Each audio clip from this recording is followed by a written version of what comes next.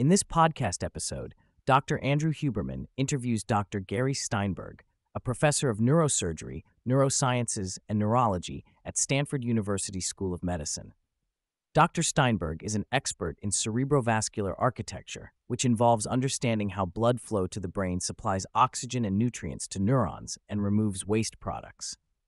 The discussion covers a range of topics, including strokes, aneurysms, hemorrhages, traumatic brain injuries, TBIs, and the importance of lifestyle factors in maintaining brain health and offsetting neurodegeneration. Dr. Steinberg begins by discussing strokes, which are often caused by clots blocking blood vessels or by hemorrhages from burst blood vessels. He explains that factors increasing the risk of clots include genetic mutations like factor V Leiden, smoking, high cholesterol, hypertension, and the use of certain medications like oral contraceptives. He emphasizes that lifestyle changes such as quitting smoking, managing cholesterol levels, and controlling blood pressure can significantly reduce the risk of strokes. The conversation then shifts to the importance of heart health in relation to brain health. Dr. Steinberg explains that the brain consumes a significant amount of oxygen and nutrients compared to its size, making it essential to maintain healthy blood flow. He highlights that lifestyle factors like exercise, a healthy diet, and managing risk factors like obesity and hypertension benefit both heart and brain health. In his neurosurgical practice, Dr. Steinberg shares a case where he operated on a patient with a vascular malformation near the speech area of the brain. By using functional MRI scans and intraoperative stimulation, he was able to safely remove the malformation without causing speech impairment. He also discusses advancements in minimally invasive neurosurgical techniques, such as operating through vessels, using focused radiation, and employing focused ultrasound for conditions like essential tremor and Parkinson's disease. Dr. Steinberg explains transient ischemic attacks, TIAs, which are temporary strokes that can cause symptoms like weakness, confusion, slurred speech, and facial paralysis. TIAs are warning signs of potential future strokes and should be taken seriously. Treatment for TIAs may involve lifestyle changes, medication to prevent blood clots, and managing underlying risk factors like hypertension and high cholesterol. The discussion also touches on lifestyle factors that can impact brain health, such as alcohol intake, drug use, and smoking. Dr. Steinberg warns that excessive alcohol consumption, cocaine, and methamphetamine use can damage blood vessels and increase the risk of strokes. He emphasizes moderation in alcohol consumption and avoiding hard drugs to reduce the risk of stroke. The conversation then moves to traumatic brain injuries, TBIs, and concussions, which are common in sports like football, construction work accidents, and car accidents. Dr. Steinberg explains the importance of monitoring symptoms after a head injury, avoiding excessive alcohol intake, and getting adequate rest to support brain recovery. He also mentions the use of eye tracking tests to assess brain function post-concussion. The topic of preventative MRI scans is discussed, with Dr. Steinberg highlighting the benefits and risks of total body scans. While these scans can detect potential health issues like tumors or aneurysms, they can also lead to unnecessary worry and invasive procedures for minor findings. He advises caution in interpreting scan results and consulting with specialists for further evaluation. In terms of lifestyle factors for preventing strokes, Dr. Steinberg recommends maintaining a healthy blood pressure and cholesterol level. While guidelines have evolved over time, keeping systolic blood pressure below 120 is considered beneficial for reducing stroke risk.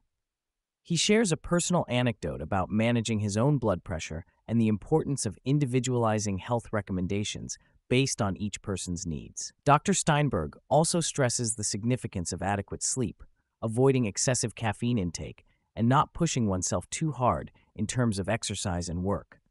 He reflects on his own experience of fainting due to overexertion and the importance of prioritizing rest and self-care. By balancing ambition with self-care practices like meditation, journaling, and slowing down, individuals can optimize their brain health and reduce the risk of neurodegenerative conditions. Hydration is another critical factor for proper brain and body functioning. Dr. Steinberg mentions the role of electrolytes such as sodium, magnesium, and potassium in maintaining optimal brain function. He recommends using electrolyte drinks like Element to ensure proper hydration and electrolyte balance. The relationship between sleep deprivation and stroke risk is also explored. Dr. Steinberg explains that strokes often occur more commonly during sleep, possibly due to circadian rhythms.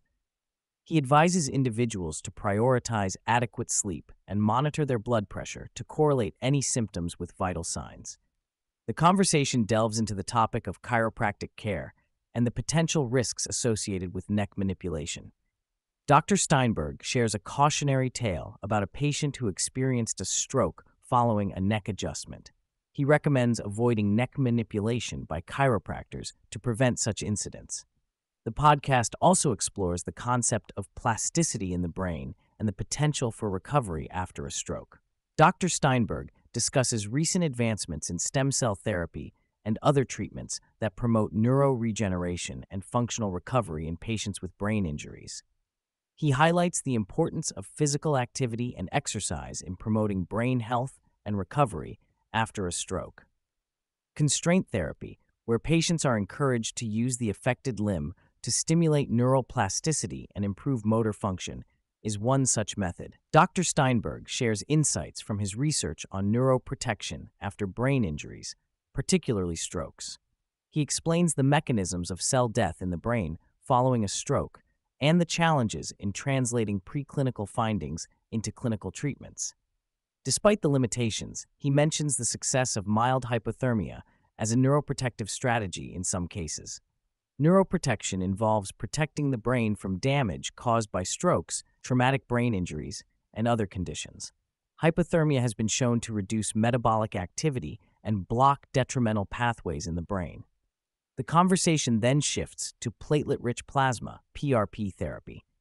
Dr. Steinberg explains that while PRP has been FDA approved for certain conditions, there is limited evidence to support its effectiveness in improving brain health or preserving brain tissue. He cautions against seeking unproven stem cell therapies, especially from clinics outside the country, due to potential risks and lack of regulation. Vagal nerve stimulation is another treatment discussed, which has been FDA approved for chronic stroke patients. Dr. Steinberg explains that vagal nerve stimulation, coupled with intensive physical therapy, has shown modest but meaningful improvements in stroke patients.